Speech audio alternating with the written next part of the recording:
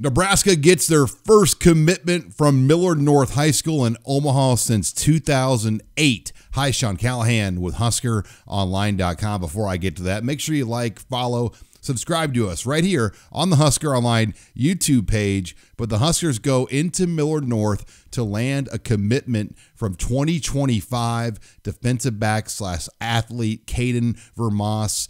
He was originally offered by the previous Nebraska staff, then re-offered by Matt Rhule and the Husker coaching staff. He's an explosive, dynamic athlete, can do a lot of things. Obviously, as a defensive back, he plays in the backfield for Millard North. He's a return specialist as well.